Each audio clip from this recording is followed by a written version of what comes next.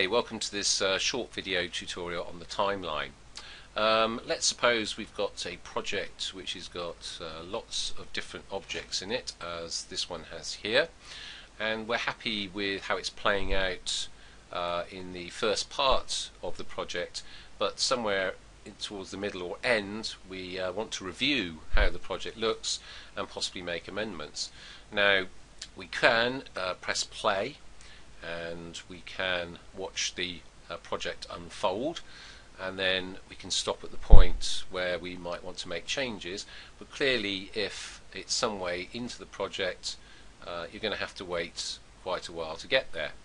So there is an alternative, a fast track. So let's suppose we're happy with the project up to object 6, but object 7, the football player, we want to review and possibly make some changes.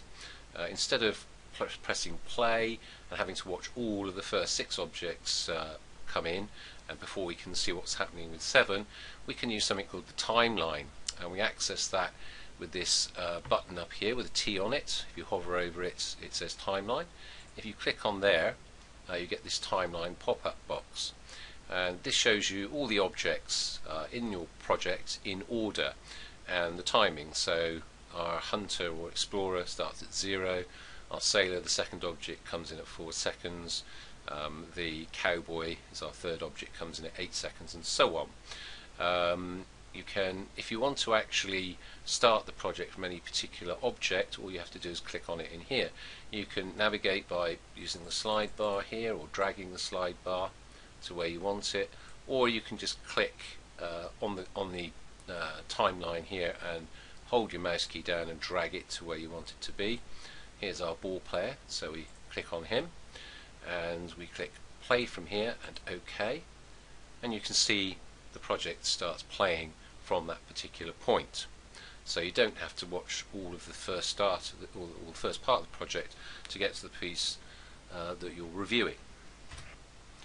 Also notice on the timeline that when we select an object you get some information here. It starts, this one starts 12 seconds into the project, has a length of 4 seconds, that's the total length, and so it ends at 16 seconds into your project.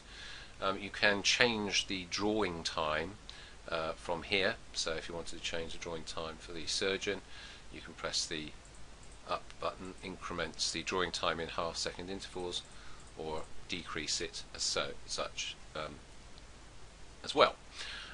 You can't at the moment amend directly any of the other things, but you can call up the properties for that object, and you can amend any of the sliders and options that we've already seen in entrance and exit effects. Okay, so it's just an easy way to navigate quickly through your project. There's one other way you can do this. If you start the project playing up here with the green play button, the timer will start. You can then pause it and you can drag it throughout the project like this.